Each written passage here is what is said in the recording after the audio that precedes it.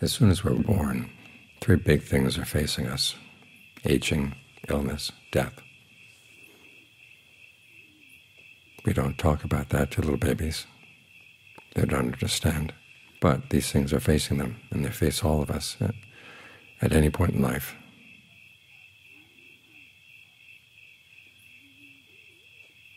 And if our society gave a decent education, those would be the big issues they'd have us learn how to prepare for.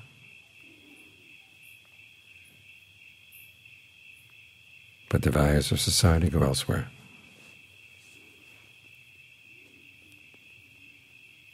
And so if we want to face these problems, we have to take matters into our own hands. We come out to a place like this. You sit under the trees in the middle of the day, and you're face to face with your own mind, because it's the mind that's going to determine, when aging, illness, and death come, whether you're going to suffer or not. You need to get it under control. So this is what we're doing as we meditate, exerting some control over the mind. We don't just let it follow wherever it wants to go. You give it something good to focus on, like the breath, because the breath can be comfortable. And not only that, it's your guarantee that you're staying in the present moment, so you can watch the mind. You're not concerned about what you did in the past or what you're going to do in the future. They're there in the background, of course. Things you did in the past will be sending influences into the present moment, the random thoughts that pop up in the mind. And of course, as we're meditating, we're developing skills that we will need into the future. But first you have to learn how to observe your mind and keep it directed where you want it to go. This can be one of the most dismaying parts of the meditation. You make up your mind you're going to stay with the breath, and then other things come in. And one of the first skills you have to learn is not everything that comes into the mind is worthy of attention. And things are not going to be perfectly quiet right from the start. So no matter what the mind is thinking about, in the background, keep it in the background. As the texts say, you bring mindfulness to the fore. Mindfulness here means remembering what you're here for, trying to develop powers of concentration. And how do you do that? Well, mindfulness is part of it. Alertness, as you watch what you're doing, and you watch continually enough so that you can see the connections between what you're doing and the results you're getting. And that involves another quality, which is ardency. Mindfulness on its own can be mindful of anything. You can keep anything in mind. It still counts as mindfulness. Alertness can be alert to anything in the present moment. It's the ardency that makes him skillful. In a John Lee's analysis, it's the ardency that's the discernment factor among those three. Because if you're really wise, you realize that your actions are going to make the difference between happiness and pain. So you want to do everything you can to get the mind skillful, develop skillful qualities in the mind, so that they'll generate good thoughts, good words, good deeds.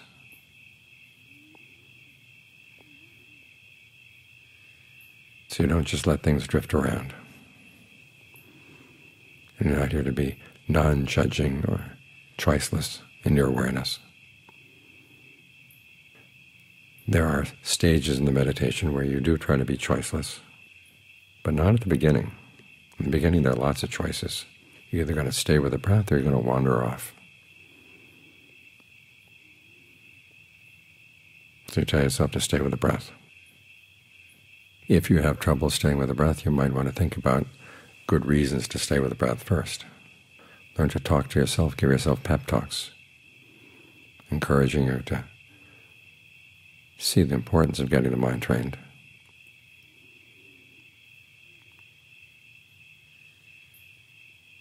and at the same time thinking of the drawbacks of getting involved in the world. So much of our culture is designed to make you feel bad about yourself so that you will buy something to make yourself feel better, which has nothing to do with your genuine well-being at all. Your genuine well-being comes from the mind. As the Buddha said, wisdom and discernment begin with the question, what when I do it will lead to my long-term welfare and happiness? What when I do it will lead to my long-term harm and suffering? So the emphasis is on your actions, because they make the difference. That's what's wise about those questions.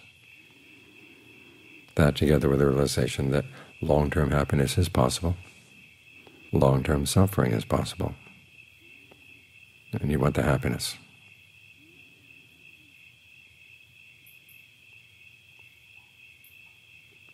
So the answer to that question, of course, is develop skillful qualities of the mind if you want to be happy, because they will then make it easier for you to do and say and think the right thing, the things that will be for your long-term well-being.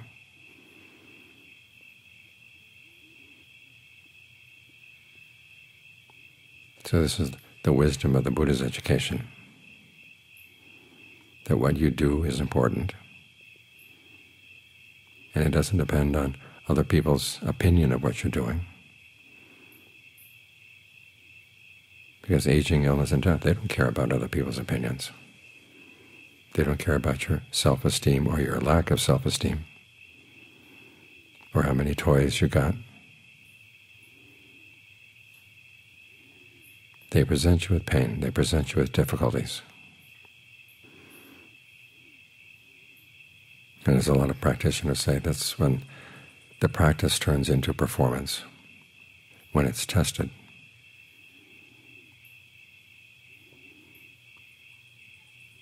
So you don't know exactly how hard your test is going to be.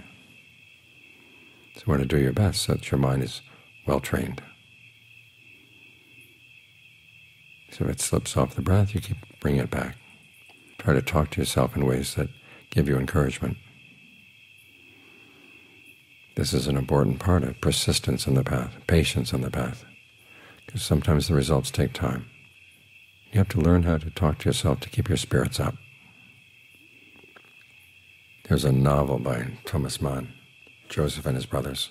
It's his retelling of the Joseph story from the Bible. And there's one part of the story where Joseph has been thrown in jail. And so he could have made himself miserable. But he decided to do something to keep himself entertained. So he started interpreting his dreams, interpreting the dreams of his fellow prisoners. And he got really good at it. He started interpreting the dreams of the warden. Then word came out from the Pharaoh he'd had a strange dream that nobody could interpret. So the warden sent Joseph to see if he could develop his skills. So instead of just being miserable with the hardships he was undergoing, he found some ways to keep himself occupied, entertained, building on his strengths. So as you come to the meditation, realize you do have some strengths. Ask yourself what you've been good at in the past, what skills you've developed, and what lessons you learned about things like desire and laziness. How to talk to yourself so that your laziness doesn't get in the way. How to adjust your desire so that it's not too weak, not too strong. Too weak means you just don't put much effort in, don't care. Too strong is all you're focused on is the results you want, and you're impatient. You have to learn to be meticulous in what you're doing, because training the mind is a matter of training something very delicate, very intricate. There's a passage in the canon where an elephant trainer comes to talk to the Buddha, and he says, with elephants it's easy.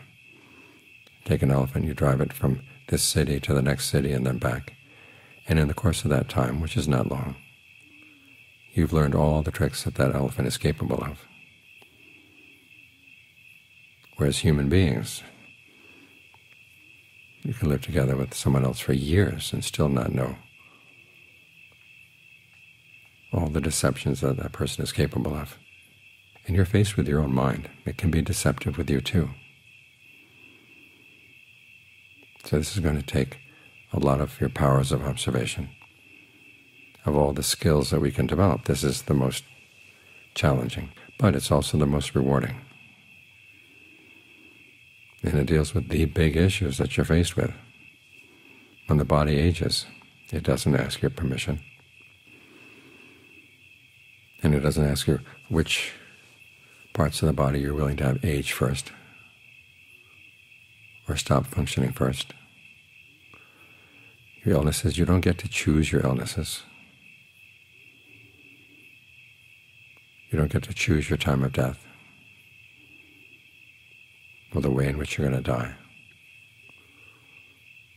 These things are thrust on you, and you have to be prepared. Because if the mind is not trained, it can suffer a lot and make a lot of foolish decisions in the course of dealing with these problems.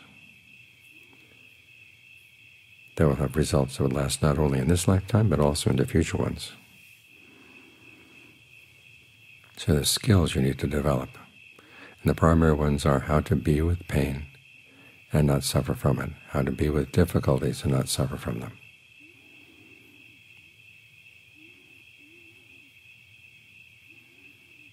I've heard someone say that the cause of suffering is wanting things to be different from what they are. But that's not the case. There's certain things you have to accept, but you do want your mind to be different from what it is right now. You want it to develop skill. You want it to be more self-reliant. So you work on that. The mind has this ability to take the raw material that's coming in from the past and make all kinds of things out of it. This is what we're doing all the time. This is what our experience of the present moment is. They're the results of past actions coming in. And then there are our current actions. We're presented with raw materials. We get to choose which things that are appearing in the present moment that we're going to work with and which ones we're not. Which ones we're going to emphasize, which we're going to de-emphasize. And we do it pretty willy-nilly.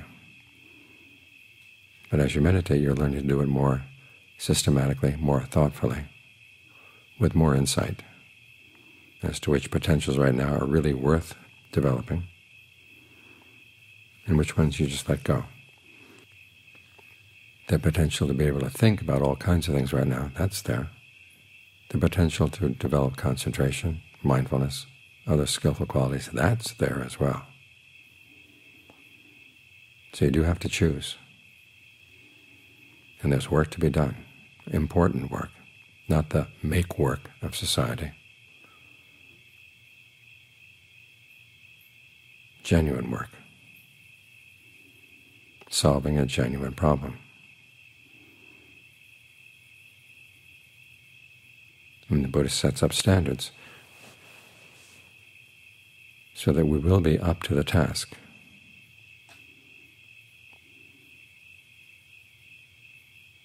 He wasn't the kind of teacher to say, well, just do whatever you want, and the fact that you participated will get you a star. He's saying these are difficult problems, but it is possible to solve them, but you have to work at developing the necessary skills.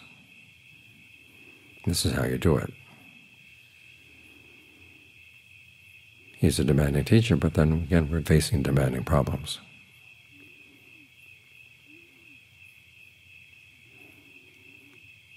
And he teaches us how to be equal to them.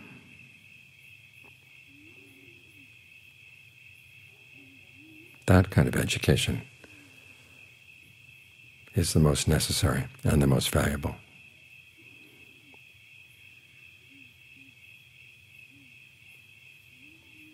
So try to encourage yourself to stick with it.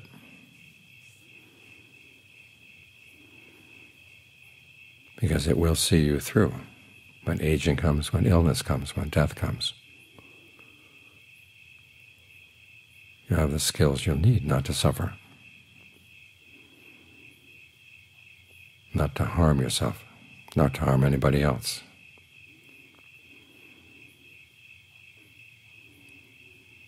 And those are the most valuable skills you can develop.